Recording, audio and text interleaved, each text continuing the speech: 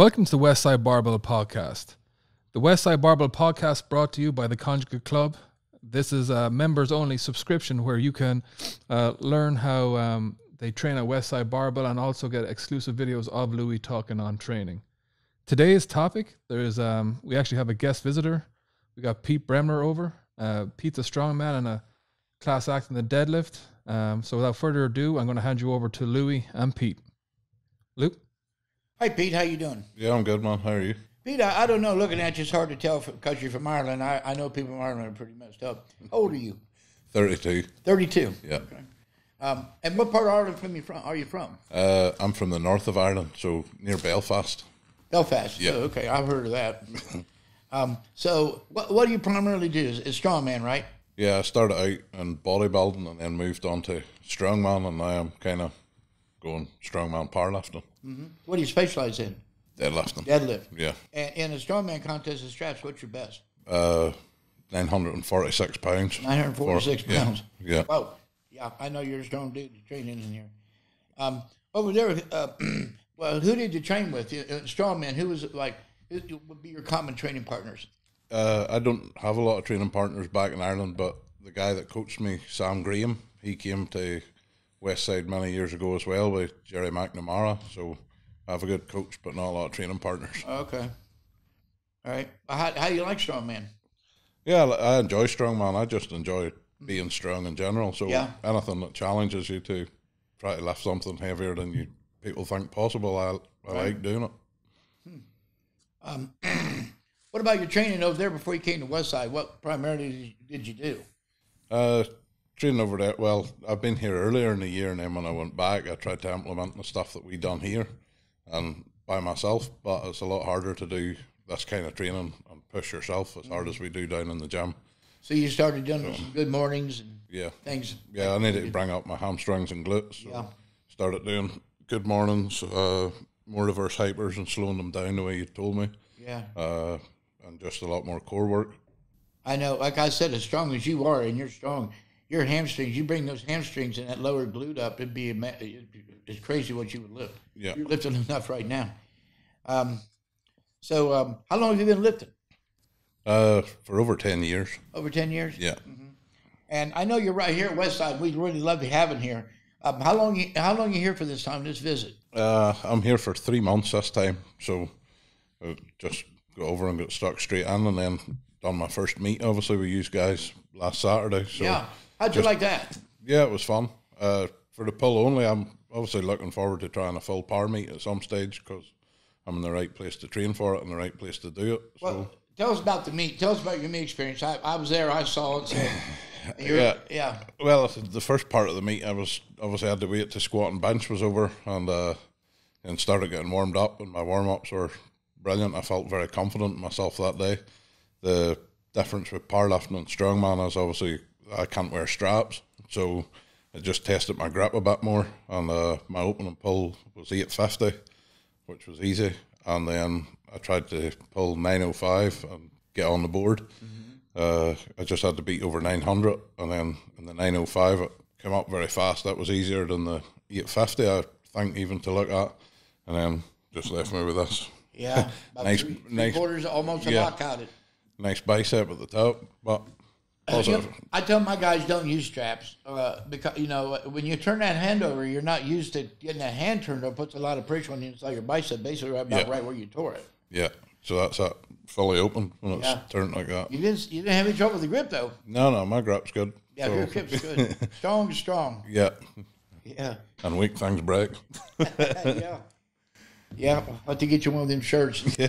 Lou, what would you do if, say, coming back, a good few people, including yourself, have torn off biceps, but what do you think the best way is to recover? Like, what should Pete do now leading up to hopefully his next event to get that back in action? I talked to Pete about this. Back in 1979 to seniors, I tore my bicep off a 672 opener.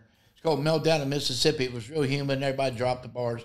I locked the damn thing out, and he gave me the down syndrome and tore my bicep totally off. Yeah. So I went back. 2 surgeons said operate, right off. Yeah. And one said, if he didn't care what it looked like, don't. So I said, how I ain't getting operated on. But by the next Monday, I was in a power rack.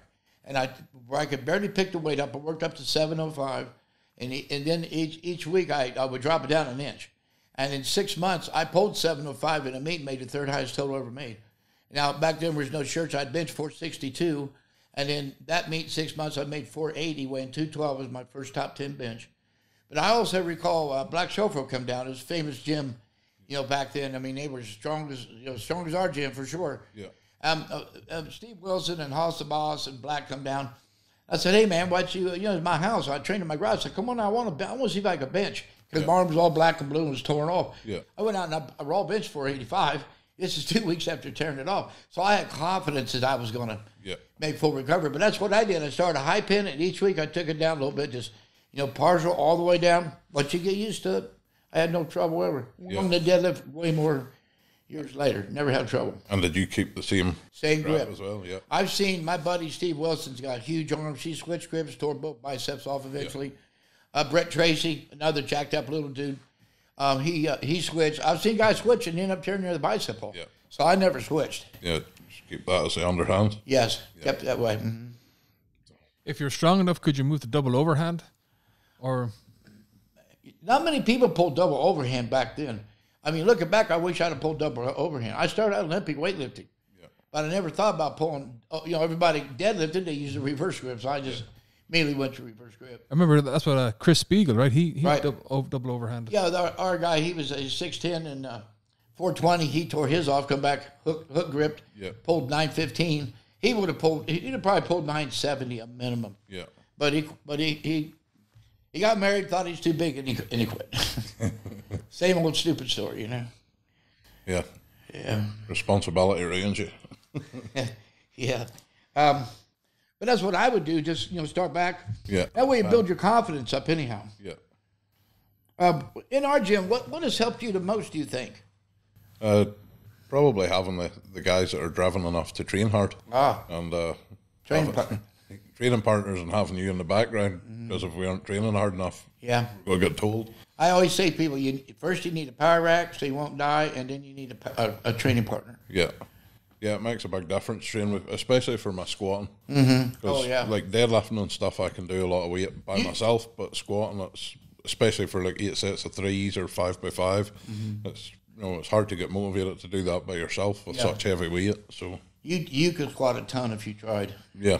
Take your stance out and take your time. 6 months you squat a grand. Yeah. In your sleep. Yeah. Your hips and lower back are so strong. It's incredible how strong they are. Yeah. So oh well, I'll be here for a while. We'll get working on my squat and my arms out of action. Yeah. What really helped our guys in the deadlift? They did a lot of standing leg curl for the hamstring behind the knee, and then of course, either the inverse curl, glute ham raises, the real heavy 135-pound cheaters. Yeah. And then heavy reverse hypers. The hamstring, it ties into your glute, does 7 times the work it does where it ties into the knee. Yeah. So that's where you're kind of flat. Yeah. You build that up, the sky's the limit, and also your abductors. Yeah. Yeah. So should I pull sumo sometimes as well? Yes, that's what I would do. Yeah, I mean, some of my best deadlifts, I had a girl, Mariah Leggett, pulled all sumo in training, and a 2-hour win, pulled 484 and 132 is conventional. It just saved her back, really, you know. Because back then we did a lot of work. Men and women do the same work that the men do here. There's no difference. Yeah. You saw them the other day. They deadlift over an hour, 2 different deadlift programs. Yeah. I tell my guys in there, like, we're talking to Willie the other day. I said, what do you got to do? 2 workouts. You killed him. You're up in the ball. I said, that's where you're supposed to be. Yeah. Matt Dillon used to call me on the way home. You get home and Bertie got home and called me up and cussed me out because his back's so bumped. That's where you got to be. Yeah. Yeah. What is your goals? Both powerlifting and strongman? Strongman, I would love to try and beat Eddie Hall's record of 500 kilo. I'd love to try and pull 505. Yeah. Only because if there's somebody at the top, I might as well aim to be above it. And then kind of for powerlifting, I haven't done a full power meet yet. So first of all would be to try and get that out of the road and then build a good total. Mm-hmm. Yeah, I mean, you could put up a big toe if you could halfway learn a bench shirt. Yeah. You know what I'd like to see in powerlifting, even though, I've always gone with technology. Guys got shirts. My first shirt, you got maybe 10 pounds. Then I didn't come out, maybe got 25 pounds. Yeah. Now shirts, you get 350 pounds. But I would like to see, everybody talks about raw and they talk about gear. I'd like to see the bench shirt taken out. Yeah. and then wear a squat suit, squat dead, no bench shirt. I think that would really change the reflection of powerlifting in America. Yeah. They see who's good at what. Yeah, well, that way, you're going to have some real upper body strength. Yeah. I used to have 15 people could roll bench over 6. Now I have nobody. And, I'm a little discouraged by that. Yeah. It doesn't make any sense to me. If you watch one of my training tapes, George Howard touch and go 625, went 230. Kenny Patterson 640. He was 22 years old and weighed 270, 640. Yeah. Mike Wolf 650. J.M. Blakely do triples of 585 like there's nothing on the bar, and Paul Keys 625. J.L. Hook was 625. It goes on and on and on. I mean, it's just Mike Wolf. I think I said 650 recently to me. Who? Nick Winters 700 for a double. Do you think them guys were stronger because the equipment wasn't as good? They used more. They did bigger workouts. Yeah. Like after they benched, they did inclines. You see, all you guys out there. I mean, we're talking to Pete about strongman, but if you're a bench presser, a third of the training should be bench, a third seated press, and a third inclines. You divide that up. If you go back and look at the old timers, you could bench big. That's what they did, and that's what we did. That's what Kenny and all of our guys did. Lots of incline, a lot of seated, and a lot of bench, and a ton of triceps, upper back.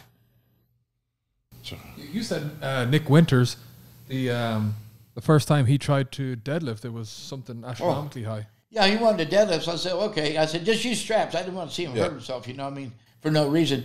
He pulled 755 the first time he ever did it. Stiff like deadlift. And then he went on to pull 855. Yeah. So he was strong all over, He was 300. He's kind of compact like you, but he's bigger. He's 350 pounds of freaking muscle. Yeah. And he was strong. I've always said if you're strong in one thing, you'd be strong in anything. A lot of guys are lazy. Yeah. They don't want to be, deadlift's a tough one too. Yeah. You can't half miss it. You can't lower and miss it like a squat or a bench. It's just laying there staring at your ass. Yeah. I've always thought that's, in my gym, if I was to measure the strongest person that ever lived in my gym down to the weakest, I would measure the deadlift. Yeah. I think it's a different mentality though, because some people can give up on the deadlift easy because if it's hard, they let go. Years but ago. in a squat, you still have to stand up with it, so you don't want to stop pushing. Well, a lot of people are afraid to get. Yeah. But a lot of years ago, all the crazy, the weirdos, were deadlifters. Yeah. And they were crying in the corner, sheets over their head, inside lockers. You name it. I'll tell a little story about a guy called Spack the Whack. He knocked me out of third place in the Nationals 1971.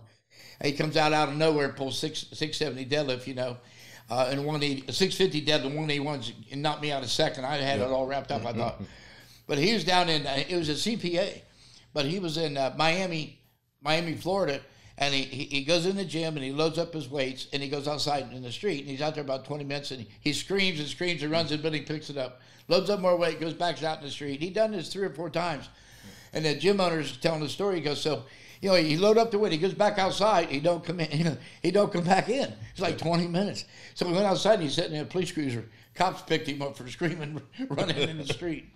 They called him Spack the Whack. Yeah. No disrespect, he was freaking crazy. Yeah. I wanted to do something too in Nebraska. He bombed out of me in a squat, but I go downstairs and he had 405 in one bar, 495 and 585. He picked up to 585, run over, picked up to 495, then to 405. He working on contrast training back in 1977. I found that amazing. Honestly, I've seen a lot of stuff and been a lot of places, seen a lot of people. So what's your plans? You going to get over here for good? Well, I'd like to be over here training for a lot longer. It's 3 months at a time. So the next move is trying to look at a visa and see about getting over to stay more long term. Yeah, well, if anything we can do, Tom will get you over here. Try and get my name on that board. Yeah. A few times. I need, everybody needs strong guys. It's funny, you're a big guy. Look at little Jeremy, a little guy, just squatted 670, went 121 pounds, world record. Yeah. You never know. You never know. Strong is big ain't strong, strong is strong. Yeah. And you're not that damn big. You're only, 305 pounds? Yeah. Yeah. Jeremy done real good at that, mate. Sure did. So did Wes. Yeah, Wes did real well. Yeah, considering. Yeah. He comes out of the hospital and then goes back to the hospital. Yeah. No, that's dedication. Tom, you got any questions? Yeah. Hey, Pete, what was the biggest difference that you noticed in training here compared to thinking of training here? So before you came, what was your initial thought process on Westside? Then you actually started training. What was the biggest difference for you? When I came at the start, I didn't have any expectation of myself. So I just came and hoped that I was able to hang with somebody and was good enough to be here. And then when I came back again, I was more nervous coming back the second time because obviously I done well the first time and then I had expectations of myself to do better. So, but I know when I'm here that I've improved even in the short time I am here, just by using some different equipment like the ATP and stuff as well. Mm-hmm. So again, working on my glutes and my hamstrings and stuff. So, and your stand-up press went up, correct? Yeah. Yeah. Yeah, working against bands. Working against bands and stuff. Mm-hmm. Yeah. Yep. Yeah, it works. I mean, all this stuff works for everything. It really does. Yeah. Oh, I think I pulled that 905 at the meet probably as well as I've ever pulled with straps on, and as fast. Yeah, so, that thing was flying up. Yeah. Yeah, Jesus, man, I was, because Jake was there. Yeah. The kid holds the record. Yeah, and he's got a lot. To believe it or not, he could probably pull 950, 970 if it get him back and get his body weight back up. Yeah. He wants to box, kickbox, play rugby, you name it. You know, and he's a bit of an going to athlete. be an engineer. And some people got too much talent, too many things. I'll just try and stick to the one. Yeah. So, see if you focus on too many things, then you don't do as good as you should at the one that you're obviously want to. Yeah, you want to be good. Don't be half-assed. Just do one thing. I remember a guy, he had coon dogs, right? And he sent out this freak. He paid a ton of money for this coon dog, and it would go out and chase deer all night long. Yeah. And he'd catch up with it, and he said he'd smack it and everything. Next time, do the same damn thing. So he got a billy goat, and he put deer skin on it and tied the billy goat to the dog. Yeah, and they tied him up all night like that. And he said that dog never chased a deer ever again. He went back to chasing raccoons like he's supposed to. Yeah. I'm not into chasing anything. You know? Well, an extreme lesson. Yeah. tie a goat to me. Yeah. Well, Tom, you got more? Pete, you got that? How did you, so when you first came here, how did you find the volume? And secondly, did you expect to see the weakness in your hamstrings that was pointed out to you before you came? Well, the first time I was here, I was lucky enough I started on a deadlift day, so I kind of hung with everybody. And then when it came to Friday, I remember lying outside on the floor and being sick and then crawling back into the gym, so my GPP definitely wasn't there. Yeah. I wasn't used to that volume of training and the intensity of it, because when one person came out of the rack, it was the next person was straight in. It wasn't like you just get to it. The hamstring thing, I thought my hamstrings would have been stronger, obviously, because I pull a lot. And Sammy had never really told me. We just sort of done a deadlift movement and then stiff leg deadlifts or reverse hypers. But other than that, I hadn't done much more work for my hamstrings. So now I do like a lot of band curls and the stuff in the ATP. I could see your hamstrings are stronger than that, meat, because you're really rolling that bar back. Yeah. It was flying back. Yeah. The way it's supposed to. Yeah. Well, since I've got here, I do hamstrings every time we go down and train now, even if it's just with a band and whatever. I always just do hamstrings and glutes and abs. As long as you switch around, you can do it every day, can't you? Yeah. Yep. So, when they obviously showed that they were stronger, my hamstrings and glutes for that meet, because my pull was perfect. Yeah, a lot of people, for some reason, I had the impression that we don't do any volume. Yeah, I know you've heard this, right, Tom? I've had guys total 2,500 in the 220s. They couldn't get through the squat workout with them guys. Yeah. Over 1,000 pound squat. They could not get through the squat, let alone the deadlift. They didn't make it to the bathroom. I mean, they were like halfway between the monolift and the bathroom, laying on the ground. Yeah. I remember the kid Tommy tore his patella, if I don't remember his name, down from Florida. Oh, Junior. From Georgia? No, he's I was going to say Danny Trejo, but Danny. I think it was something like that. Yeah. Chirillo or something. Yeah. I just one strong guy. Couldn't he get through the squat workout? Yeah. I think a lot of stuff that I read online about Westside, obviously I thought like Friday was going to be an easy day because it was like dynamic effort lower, and I'm like thinking that was going to be easy. I took a 242. He was stuck at 840 for a year. I put him on a program. 14 weeks. He pulled 890 in the 242s. Yeah. I'm gonna have you do. That's what the girls do. Yeah. It's they raise the weight each week. They stand on a 4-inch box and pull conventional. Yeah. Then the next 4 weeks, they stand on a 4-inch box and pull sumo. Now, you readjust your weights for 5 sets of 5. Yeah. It's the same, each week you raise the weight for 3 weeks, and you go from that conventional to sumo. And then, like I said, we use, if you could grab it, we use a 5-inch cambered bench press bar, stand on a 10-inch box. Yeah. So the camber's on top of your feet, but your hands are 4 inches lower than the ground. Yeah. That is unbelievable. And that's what he did. And about when he pulled the 890, his last work I watched him pull sumo on 4-inch box, 5 sets of 5 was 650. His last workout. His last workout before he pulled the 890. And that's be right up your alley. You like to do a lot of deads. It's a lot of deads, 25 deads, each week. Yeah. You run that up for about 3 cycles, about 9 weeks. Yeah. I'll guarantee you pull. You will pull a ton. Yeah. Because you can pull. Yeah. Well, I don't think there's too many guys even in powerlifting. It's like beat Andy Bolton's pulling 1,000 pounds. I seen somebody ask Andy Bolton, did he think anybody was close to pulling like 1,000? And he was like, he didn't think so at present. Like, so, yeah. I don't know. Maybe I'll. There's only 2 guys done it, right? Yeah. Yeah, you can do it. So, there's no doubt. Like I said, big Chris was here. I think he could have pulled. I thought he was ready to pull. He pulled 950. He pulled 915 on pin 3 and smoked 915 to me. Yeah. He pulled 970 on pin 3. Went and got married and never came back. Yeah. And he smoked that. Yeah. A lot of good mornings and just a lot of what you're doing. Same thing what you're doing. He's like right at 6'10". He can barely fit in our power rack. Yeah. So. Do you think bands play a big part in getting a big deadlift? Like just say doing a lot of bands from the rack. You asking me? Yeah. Absolutely. Yeah, I had Chuck Vogelpohl do it one time, and I would have guys do something. I got my opinion, but then we do a cycle. Then I'd say, hey, what do you think, Pete? Yeah. And I said, Chuck, what did those bands teach you to do? And Chuck's pretty methodical in his thinking, and he thought for a while, and he said, it taught me to think while I'm straining. Yeah. A lot of guys, it gets hard, they lose their mind. Yeah, well, they just forget what they're doing. They can't make the lift. Yeah. Yeah, we use a ton of bands. I think we pulled from, not that cycle that I've been on, but the last time I was here, I remember pulling against purple bands from pin 2. Mm-hmm. Yeah. Yeah. What'd you pull, like 7s on? I can't remember off the top of my head. I have the video of it, but I pulled a lot. Mm-hmm. Yeah, a lot of it. Yeah. I think using bands as well helps you to learn to be fast as well. You try to outrun that band. Yeah. People don't understand bands. They don't understand science. They need to look at practice. Need to look at super training and look up accommodating resistance, or even practice science of strength training explains it pretty well. Yeah. So, because you can't go against bands and pull slow. No.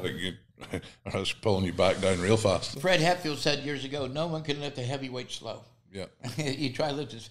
I've asked, I could ask you the same question. You probably know, but I've asked all the big, including Andy Bolton. Yeah. Here's what I said, too.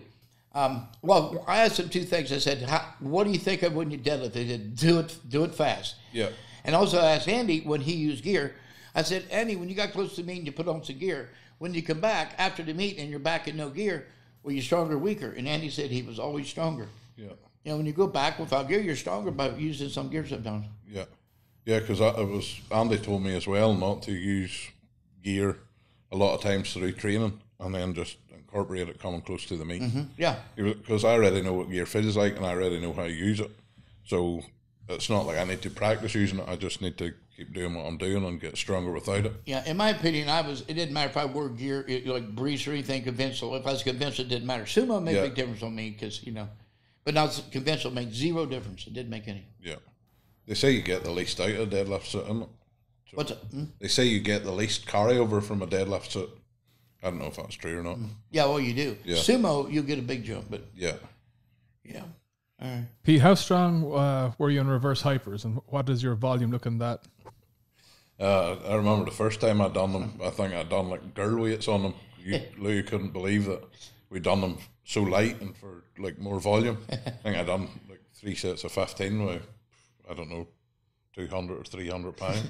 And then the first time I was here, I went into the one with the chain on it, the 440. Yep. So, but now I can do that or can do heavier than that for the same amount of volume that I used to do. But now I make sure that I have more emphasis on my glutes and squeeze my feet together, try and hold it at the top and then lower it down slowly. Yeah. So try and feel it all. That alone could put 100 pounds on a person's deadlift. Yeah, because when I'd done them before, I just swung swung back and forth. So. What do you think are your biggest high yield exercises you do here for accessories, and What's your favorite variation of max effort? Do you think that you've never done before? Well, I don't know. I didn't always pull against bands in the pins until I was here, so I liked doing that. I like doing anything that's like deadlifting anyhow, so it doesn't matter what position you put me. The accessories I found most beneficial for me was always doing my hamstrings, obviously, because it's weak, and my core. And coming up to this meet, I really focused on hamstrings and core work as well, and it seemed to pay off because I have a video from when I was here at the very start on my first deadlift here, and then my deadlift at the meet. And my deadlift at the meet was better than the first one I pulled when I was here heavy. So, obviously, the extra accessory work really pays off. What did you do for your stomach? For core, plank, and then with bands, doing like abs with the bands. You know your side bends? Yeah. Leg raises as well. Just anything at the end of the workout, I always put in stuff at the end of the workout. Usually we're holding the bands, your side bends, leg raises, plank. Usually the planks because my lower back's so pumped as well. Yeah. Well, when you squat or deadlift, your body doesn't move. I mean, you've got to be, your torso has got to be really strong. Yeah. I mean, I watch everything in the gym. There's nothing I don't see in the gym. Yeah. Yeah. And you got good mobility. Oh, not bad. I mean, you get set in the deadlift correctly. Your shoulders aren't a mile over the bar or anything. Yeah. So I just need to work on my squat a bit more. Oh, yeah. And stuff, but that'll come. Easy. Start it easy. Take your feet out, and you'll get you, man. 3 weeks, you will not believe it. 3 weeks makes a huge difference. Yeah. Especially because when we squat at box, because my form isn't great, I know that Sammy's told me that sometimes I go fast in the last few inches down to the box. Yeah.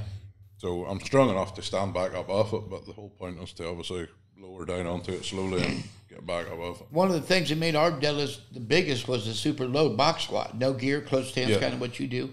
No belt, no nothing. Yeah. And old safety squat bar, or just any bar. But I like the old safety squat bar. About ruined my neck, but it made us real strong. Yeah.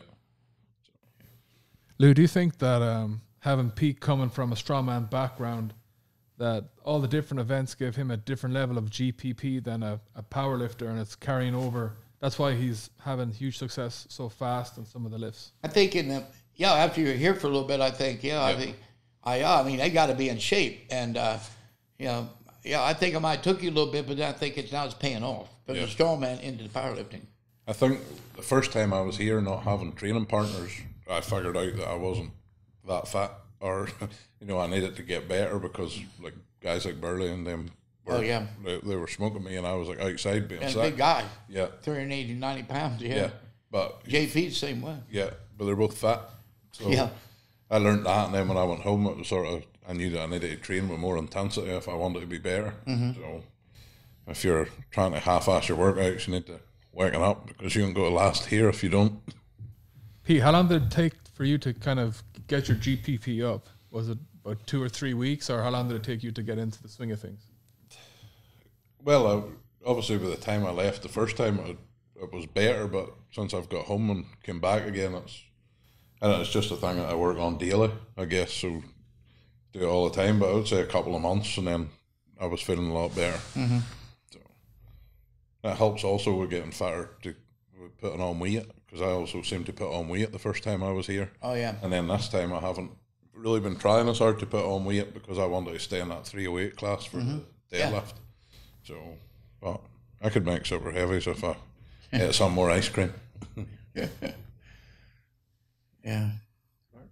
That's all I got here. Okay, well, Pete, thanks a lot, and I'm glad you're here, and I hope you make it where you can come here longer. Yeah. Oh yeah. So do I. Yeah. Get us a 1,000-pound deadlift. Yeah. Oh yeah. I'll get that. Yeah. I'm confident enough in my deadlift now. So I just need to keep progressing on other things and hopefully get a good squat. That's the key. Progress.